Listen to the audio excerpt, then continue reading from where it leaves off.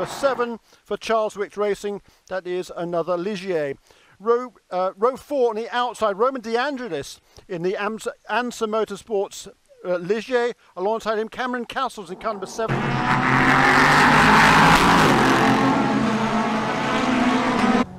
One of the 4-cylinder cars, Tim George, and he had a spin on the infield as well. Adam.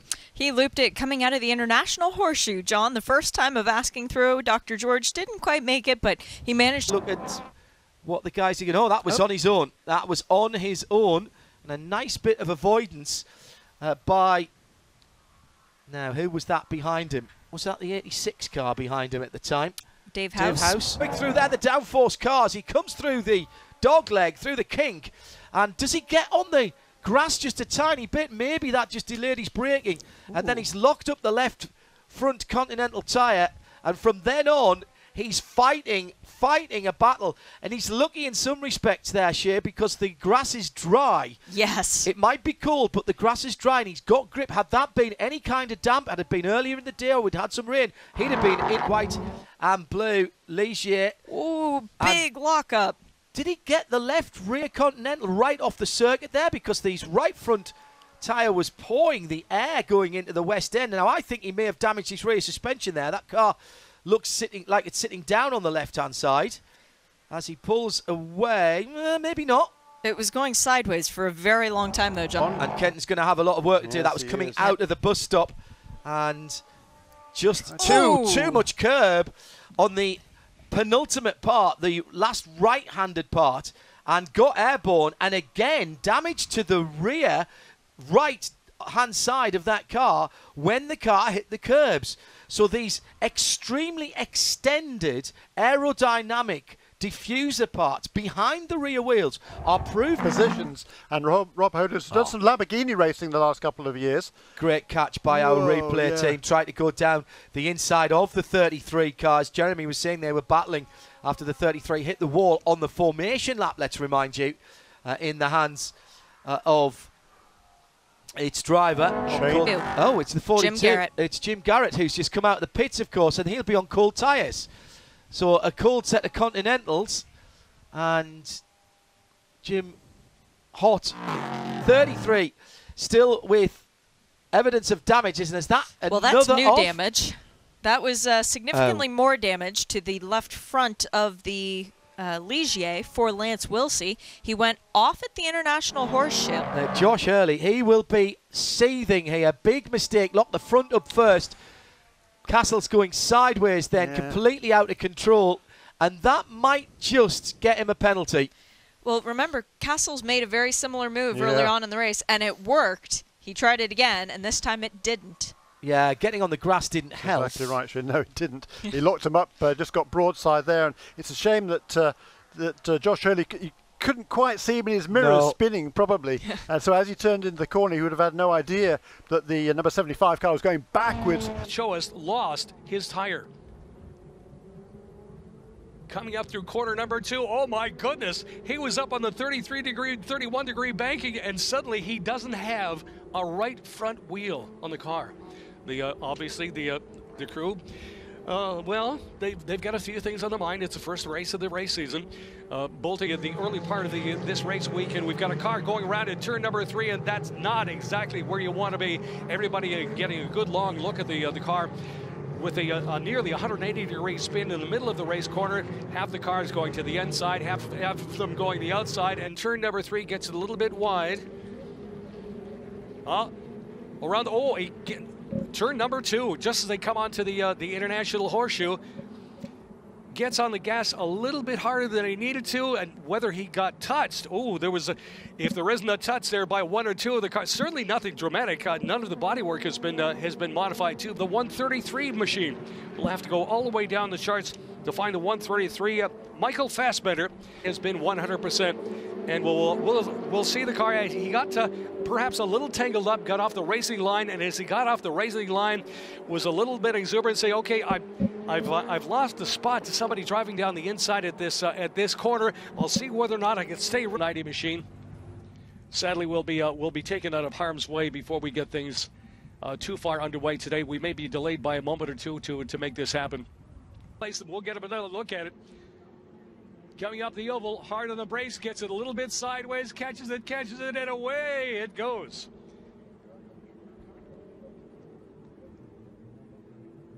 And back to catch up to the action on the racetrack. We're going to find out whether or not he can get the car back into pit lane.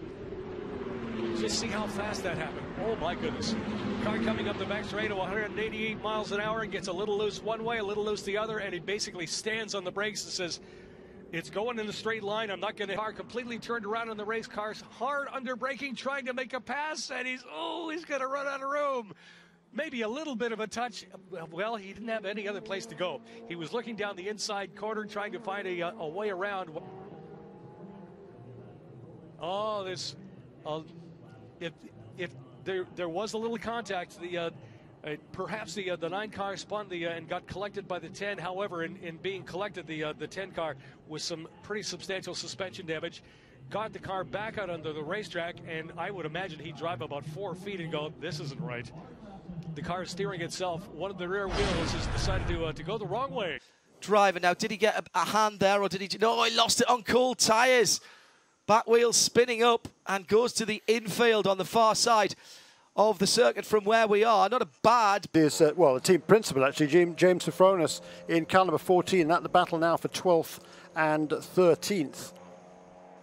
Big train of cars, though. A couple of Mustangs in there as well. So the gap's opened up to 2.5 seconds for Spencer Pumpelly. Oh, but a spin, and that was for Rick Parfitt, I think. No, it's just for Safronas, I beg your pardon. So the other Audi, Safronas pirouette of the incident, got another opportunity to describe it to you, and it was contact with the 22 of Austin Cindric. Yeah. That's what I feared, John. Yeah, just a little bit of a mark on the back bumper. Actually, it got round into the outside of turn 1, gets the run round the outside, hits the curb at turn 2.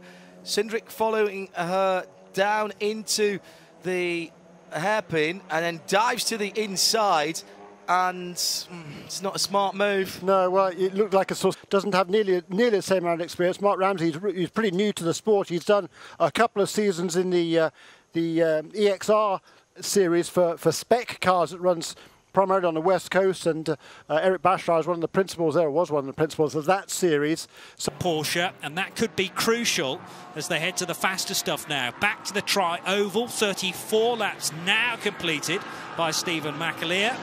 And the gap was 0.3 of a second. It's opened up to 0.9 of a second as the 59. Mercedes, yeah, money clearly no object to that team. They have BMW and a Mercedes, they were all ready to go here, but it's another problem with the brakes there for Ari Balog, and off he is out of the race.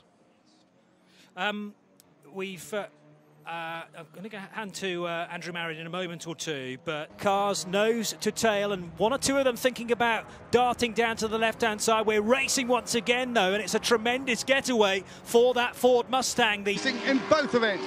Yeah, I'm one of the luckiest guys here, without a doubt, obviously, to be part of this Ford development program with Multimatic. But then I'm a pretty busy boy, but for a race car driver, busy's good. Busy's good. Thanks very much, Austin. Wow, certainly an action-packed year ahead, or just few. The number 56 car escaped undamaged. Hopefully, it did. Seems to be, I think, where is it? It's come past here on this lap. 56 laps now completed. Now 52 to go. Whoa! Oh, okay.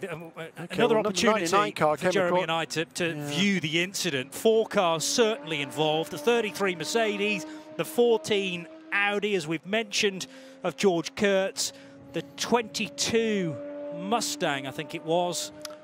Yeah, he was in the thick of that, probably. Yes, 22 Mustang and the 99 Aston, which is not going to move. No, sadly. And the 22 and the number 99 car, they were a little way behind. Here we are on board the number 22 Ford.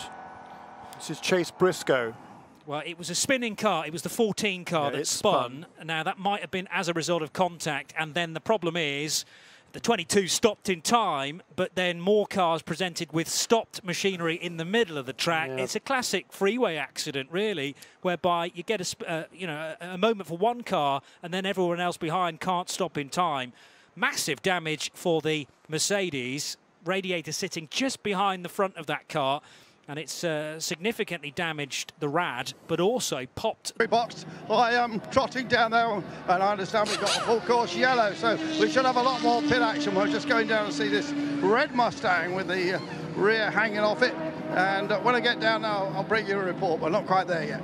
Okay, well, the reason for that is here we are. Here's contact now. The slower cars are supposed to be on the bottom of the racetrack, but he wasn't. The number 11 car was in the middle of the road there. Number 60 car dived down the inside, coming around the banking. That made contact, heavy contact between those two cars. A lot of damage. 3 and 4. There's a replay maybe of what happened. Okay. For Jeff Westphal's Audi R8 spinning, car number 39. It all got very bunched up ahead, and was there contact? No, it was cold rear tyres and Westphal spins. Yeah, it was a slower Aston Martin kind of in the middle of the road there, and he wasn't sure whether to go for the pass or not, and by the time he made up his mind, too late, had to jam on the brakes, spun it around, and then he just got clipped by Pierre Klein-Nubing, and certainly Westphal, I mean, he was just stationary there. That was... and also involved, I think, was the 53 TCR Audi as well, which went over to the right-hand side. And let's just see whether the 53 car hit Klein-Nubing. Yes, off on the grass there was the 53 car. Nearly threw Klein-Nubing's Audi into a roll, because, of course, that car with only 3 wheels on the wagon dug into the grass, and relatively wet grass after some wet weather in recent days, and it nearly threw that Audi TCR into a spin, or certainly Klein-Nubing. Slide now, the final half an hour of this race as we watch. Was that the race leader? Yes, it was. Yes, it was. The 63 car of Aaron Povaledo running wide at turn 1 and very nearly to stay ahead of Indy Dontje. So right now it's a Porsche Ford with Scott Maxwell having moved himself up. Today, by going straight on at the same point. Just how far around in the corner was he? Just locked up the front inside wheel and drifted off. And once he's on the grass there, and it's dry, but it is downhill to the tyre wall. It's like the edge of a soccer field. It sort of rolls off into the advertising barriers, and there was really no getting back. That was a tiny, tiny mistake there, Johnny. Maybe, I don't know what. Oh, was suspension damage on the left front. It was a big enough hit. Suspension damage, front bodywork damage to the left-hand side, and that. Yes, I say that. Can't find the car so far. High cloud. There was a little splash of rain just before the formal part of the proceedings, and there has been contact. Left front of the 58 car is destroyed. Absolutely destroyed. Into the pit lane and straight behind the wall. We haven't even got to the green flag, and the drama has been line by 0.042 of a second, but Vautier got the side draft and came back, and there was the briefest and slightest of touches, but both. So that's I really must start writing these things down, Jeremy. Well, so did I, and I forgot to write that one down, so I'll do that now. We're men of a certain age. Yes, quite. Oh, there's a bit of contact there for the Acura that has been making its way through the order, with Ryan Eversley at the wheel, number 69, out-muscling Rolfin Eichen into the West Horseshoe. That was the right rear. That's Yost Racing, huh? Left rear. I thought it was the front tyre, wasn't it? Front left. Oh, it is. You're right. My apologies, Johnny. And it's... well, that's got a sticker on it as well, so that must have been just out of the pit lane. Yep. I thought I saw the sticker on the car, and that's come off completely. And, oh, dear, that looks like a failure on the hub, because I think I can still see the wheel nut, or part of it, on the hub there. Very nasty indeed. Pomerito at the wheel, by the way. Yeah, he stayed aboard that car then. And it was on his outlap. Into the International Horseshoe. Right out of the pits. Oh, dear. And, you know, that car showing really nice, good fuel economy there. It was among the last cars to pit on each of the 2 rounds of pit stops, which have now been completed. Can we go? We'll go back, let you make your point, Jeremy, on Fernando Alonso, whose times were being very, very impressive indeed, and he's back just outside the top 10 again now, 11th position after that pit stop. Yeah, and when he took over, after the first stint, he was in 16th, moved his way up a couple of positions, but more to the point, he closed up onto the train of cars, which consisted of number 37 Joda car of Robin Freins and the 2 Mazdas. He was right with those 2, having made up quite a deficit before that round of pit stops, and he's still charging hard. Bradley keeping an eye on that. Very nasty situation. Driver was out of the car, and the pit crew having to expend a lot of fire extinguishant on that car. But we have a good car, and we are quite focused now for for going for the win, for sure, for the race. Having to come from the back of the field, did that take the pressure off? Because it's a simple job now. You just go as fast as you can. He did a couple of stints. Now there have been dramas for both of the Lexus. This was during the caution, and they were both down on the apron for a little while. Now, what was this about? Here as well. Let's head down immediately to our Continental Tire pit lane team as the number 6 Simon Pagenaud got turned around by Stuart Middleton. That's why Stuart's got the penalty. Andrew Marriott with his Continental Tire pit lane report. Nick Tandy from Porsche. I'm with Nick Tandy, who is nursing a very painful foot. He's ripped his boot off. He's got a lot of ice on it now. Nick, what happened here with your foot? Obviously, it got overheated. No. I left it under the side of the car when it dropped to the ground. You have to stay off the white lines on the track. But it just shows you, I have to say, I mean, I think that, is that a repeat of Bruno going wide? I think that was, yeah. It is Bruno Junqueira. So, but if you actually think about it, the standard of driving there, when this happens, I cannot tell you, John, I mean, you know what it's like. When it rains like this and you're on... 8 right through the carbon there. He was... Look, Lando Norris has not come into the pit lane and is now leading the race. Yeah. That's the second. That's the second time the 23 has led the race. It looks scary from the outside of Bill Auberlen, by the way. He flashes his lights on the 63 for WeatherTech Ferrari, and then bang, the bonnet is cranked open. It's like one of those old Italian sports cars where you used to lift the bonnet to get a bit of airflow through. It took 2 or 3 inches there. Formally, you've got to say that Jeff and Simon in the IMSA technical department did a fantastic job. And these guys are not sticking a finger in the wind here. This is all done with data. In the order, the top Orica is Daniel Junqueira, by the way. What's happening with the 99 then, Shay? Came into the pit lane and did not even let its headlights beam down the pit lane. In car number 31, having been struggling in the last stint, is now beginning to put the pressure on Renger van der Zende. That'll be the battle for 3rd and 4th positions. The Turner Motorsport BMW absolutely did make contact with the tyres. Don Yao. With the Corvette was right behind him, I think, number 3 car for Garcia. Whoa! Ooh, big off. Big off for the 911 car driven by Nick Tandy, and damage on the rear, damage on the front as well. Did it just step away from him? That might be what we've been talking about, just getting out of the groove there into the bus stop chicane, and there was zero grip, just a little bit wide on the entry. The car switched ends so quickly. Thankfully, Nick caught the tyres rather than the safer barrier, but it's whipped off the rear wing of that Porsche. It's pummeled. Dear Biggie Sims will be with Diana in a moment. He was going past the Monteplas car. No, that was fine. Oh, my goodness. Yeah. Coming up behind the 48, that is, isn't it? The Paul Miller Racing car. You're supposed to keep to the left, aren't you? Stay to the left. He looked like he was actually weaving. Yeah, just missing the braking there point. He is, yep. Easy to do on that transition. Your braking is so important down in turn 1. It's the fastest part of the circuit. You've come through the tri-oval. That might have just been that he missed seeing his braking. I've got to tell you, I didn't see him, Pagenaud, go through, just missed his braking point. Oh, nasty wiggle under braking. And, well, he's ruined that set of tyres because he had to lock everything up, gets down through the gearbox. Gets it restarted also. Looks like it may have stalled there on him. Yeah. A lot of pieces spread around the garage, including a lift that looks like it's either taking out the gearbox or the entire engine from the back of this car. Definitely had contact with something solid coming through the bus stop. Once again, Chris and the team have done it. Just took too much curb in the middle section. Spears off to driver's left.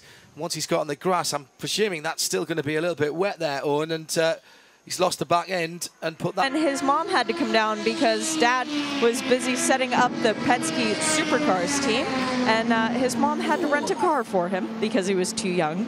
And he's still too young, for the record, by the way. But I think he was about 17 at the time, maybe 18. It was a lot of fun. We're getting ready for more pit stops down here, John. GTLM... Not to go up onto the banking. So what happened to Jörg Burgmeister into the chicane? He went off the track to driver's left and possibly into the tyre barrier because a section of Porsche stripped off the car there as well. That might only be a bit of a dive plane or possibly a section of rear bumper. That looks very simple. Are certainly in the in the open wheel ranks for quite a long time. Won the British Formula 3 Championship in 2005. With Carlin, I think. I remember those days. That's right. Certainly. And then a couple of years later, won the Formula Renault 3.5 series as well. Did A1 GP, GP2, and then he switched over to sports cars. And in 2012 was a spin. They're probably a little bit better setup overall. So, but I mean, who knows? We might get a little bit more out of it. So. Well, thanks very much, the cool Spaniard, and I don't know, he should have joined me in singing happy birthday to Tommy, I think. Well, yeah, get the atmosphere whipped up down there, Andrew Marriott.